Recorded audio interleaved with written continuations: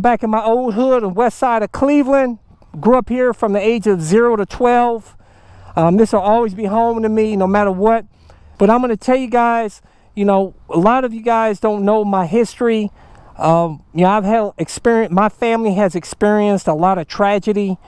In this video, I'm going to take you to my old house. I'm going to tell you some very disturbing things that happened to my family, and tell you how you can overcome, you know, a tragedy like my family experienced, and how motorcycles can help you. Stay tuned. Let's go for a ride.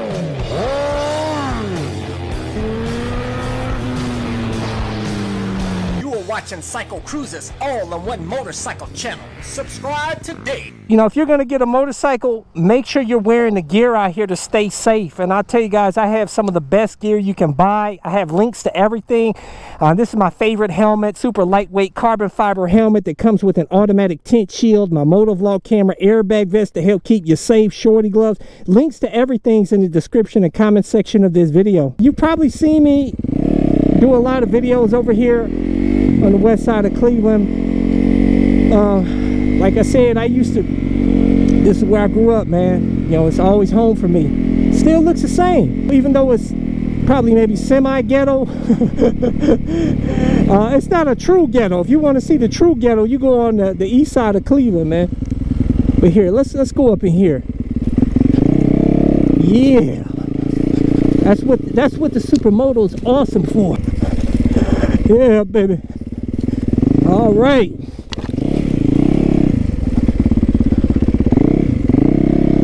Yeah.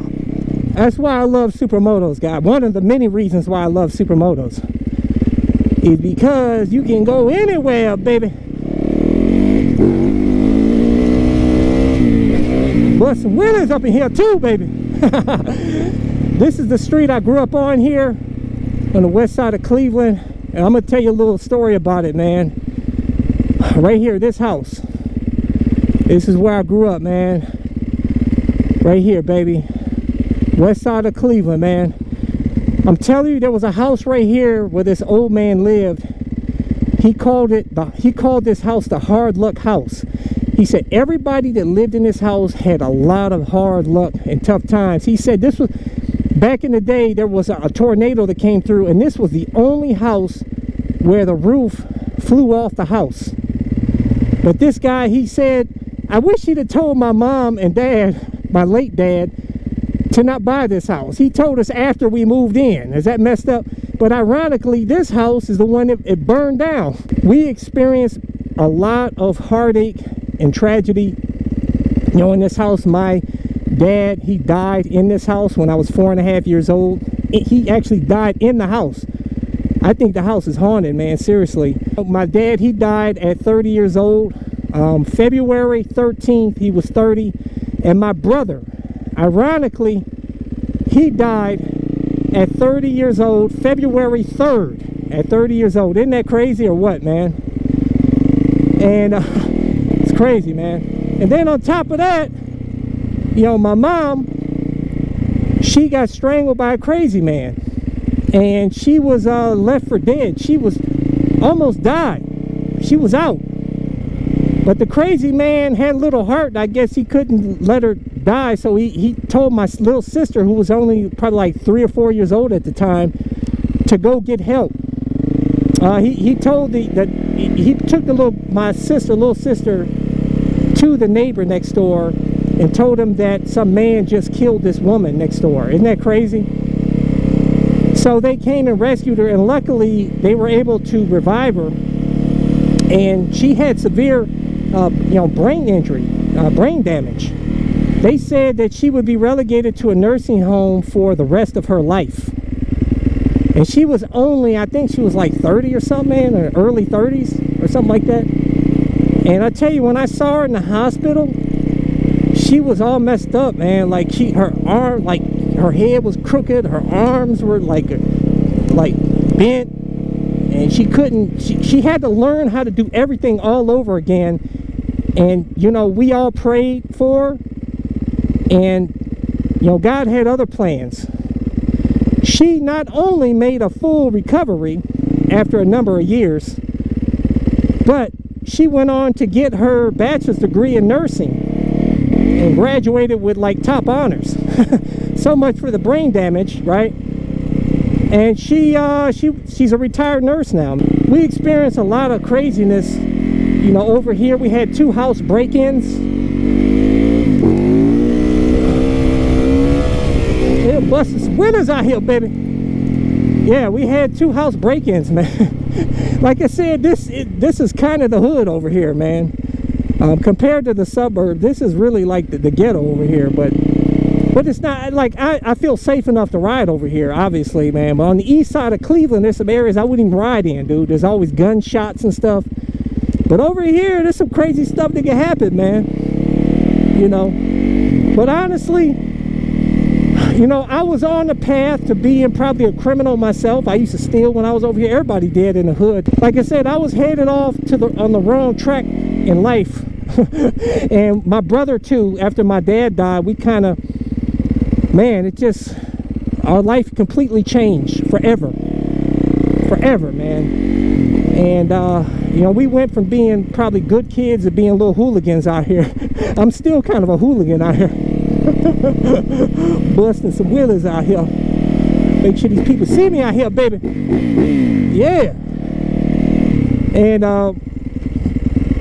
yeah, but my life got turned around, you know, when I was about 10 years old. And I told my cousin in Florida, I went to go visit my cousin in Florida, down in South Florida. And I asked her, I told her, let's go steal some stuff in the grocery store. Like, she's like, what? She's like, I don't steal anything. That, ugh.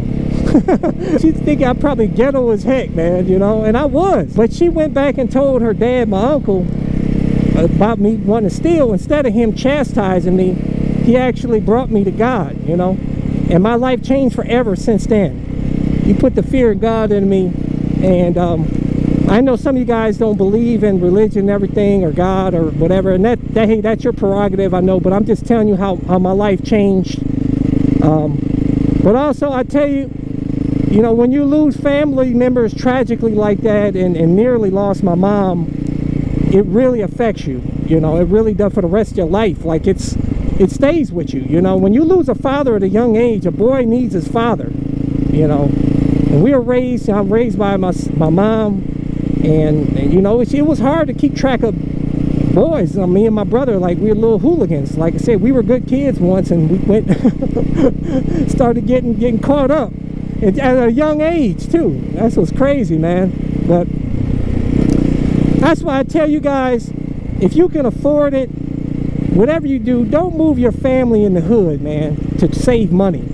I don't care if you got to get a little 1-bedroom apartment in a really nice city with good schools. Do that, guys, instead of moving them to the hood and saving money and getting a house. Because I wish my mom and dad would have saved money and not moved us over here and moved to the suburbs in Berea, where I eventually moved to, where my family's from, which is a nice little suburb with great schools. And because I tell you, living over in the hood, man, that's why I talk the way I do. Some of you guys say, CycleCruza, you sound a little ghetto. Blame it over here. My 0 to 12. That's where I got this from. And actually, you know, I have a college degree, so I know I sound kind of stupid sometimes and ghetto, but I'm no fool, man. You know what I'm saying? I'm no dummy. But it's like I said, I got that hood talk of being raised in the hood, man. But I'm going to tell you guys, like I said, that tragedy has hounded me over the years. And what has helped me get through that, and helped me, like, anytime I feel bad looking back in the past, which is, you know, they tell you don't look back in the past, and it's hard not to, you know. It affects you, like I said, when you lose family members, it affects you for life. But I tell you, ever feel down, get a motorcycle, man. Because I'll tell you, a motorcycle is very uplifting. It's beautiful. I've told you this, you know, in many videos. That's why I keep doing these videos, to help motivate you guys to get a motorcycle, man, because it's really uplifting. It has changed people's lives like myself, man. Whatever you're going through in life, and we all have had our trials and tribulations in this life, you know, all of us. None of us are gonna get away from this life unscathed. All of us are going to be dealing with some stuff, but I'm going to tell you guys that whenever you feel down, just remember it always gets better. Find a hobby that you love to do. You know, keep your mind active. When you sit around and don't do nothing, idle hands are the devil's workshop. I tell you guys. I'm telling you, get you a motorcycle,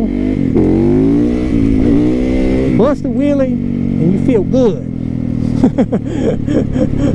I'm telling you, man, anytime I feel down, I get on my motorcycle, I bust a wheelie. It's an instant gratification, instant cure. Yeah, baby. Tell me, guys, how has a motorcycle impacted your life? Has it made you feel better and helped change your life? I want to hear what you guys have to say. I thank all of you guys for being a viewer. I really appreciate all of you guys. I just want to tell you guys that, and I wish you guys all the best. But anyways, guys, hit the thumbs up button if you like this video. It helps my channel when you hit the thumbs up button. Subscribe to my All in One Motorcycle channel. Make sure to check out my other channel, Bug Out Moto. So until next time, I'll catch you guys later. Thumbs up. Check out my playlist for new riders and popular videos. Don't forget to comment and subscribe, and check out my other channel, Bug Out Moto, where I customize a van for my motorcycle so I can live in my van with my motorcycle and travel across the country anywhere. Subscribe to my YouTube channel, Bug Out Moto.